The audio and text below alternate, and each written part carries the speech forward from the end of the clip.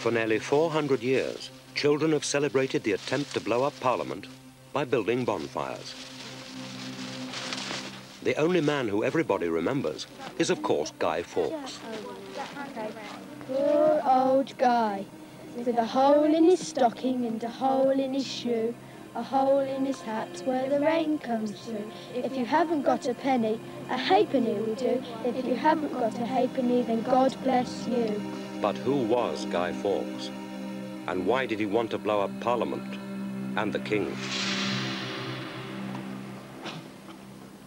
Every year in November, the monarch comes to the Palace of Westminster to open a new session of Parliament.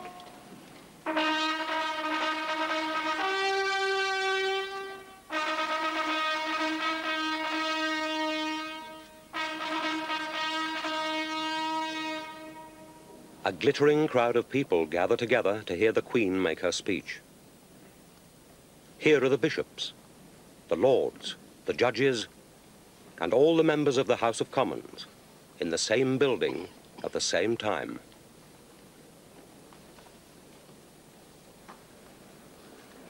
My lords and members of the House of Commons. It was precisely at this point in the year 1605 that the plotters planned to strike. They'd stored their gunpowder under King James's throne. But at the last moment, the plot was discovered. Remember, remember, the 5th of November, gunpowder, treason and plot. I see no reason why gunpowder treason should ever be forgot. The conspirators were all Catholics. They were mainly in their 20s or 30s. Most were country gentlemen. They hated the fact that because they were Catholics, they were persecuted by the government. For example, they were fined for not going to the Protestant churches. The fines were very heavy, and many families faced ruin. So Guy Fawkes and the others decided to plot against the king.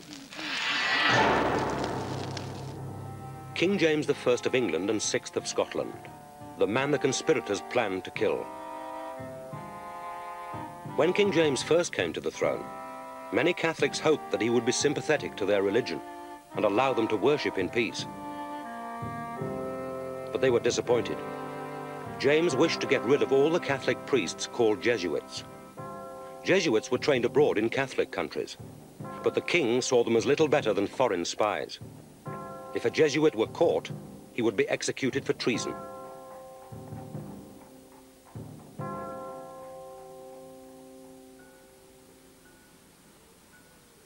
This is the home of Robert Catesby, the leader of the gunpowder plot.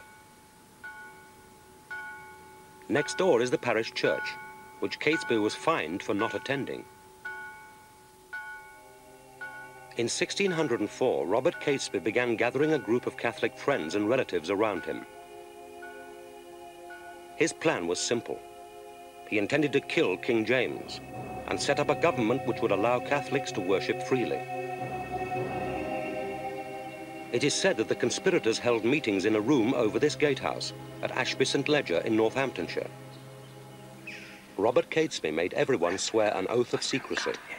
But what else did the conspirators talk about? Who could be trusted to join the plot? Who would put up the money that would be needed? And what about the gunpowder? Above all, could they justify killing so many people? Could they justify killing the king?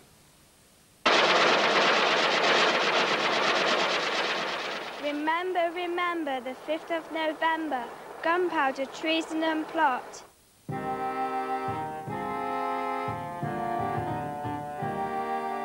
This drawing shows us what the Palace of Westminster looked like in the time of Guy Fawkes. The only building which still survives is the ancient Westminster Hall. To this great building were brought many criminals and traitors to be put on trial and sentenced to death. This was the House of Commons, where the laws of the land were made. And just a little way away was the House of Lords. This was where King James would open the new session of Parliament. And this was the building the conspirators planned to destroy. remember the 5th of November, gunpowder, treason and plot. The conspirators now had a piece of good luck. Underneath the Lord's chamber was a storeroom, which became available for rent. The ideal spot to place their gunpowder. At dead of night, the gunpowder was brought to Westminster by river.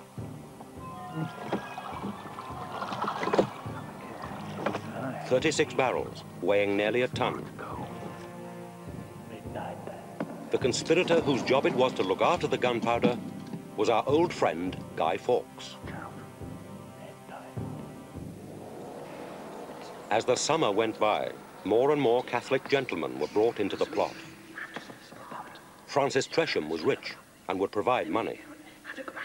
Ambrose Rookwood would supply the horses. John Grant would bring muskets and armour. Everard Digby would organise a rebellion in the Midlands, which would follow the explosion. As more and more people joined the plot, the greater the risk became that someone would betray the conspirators.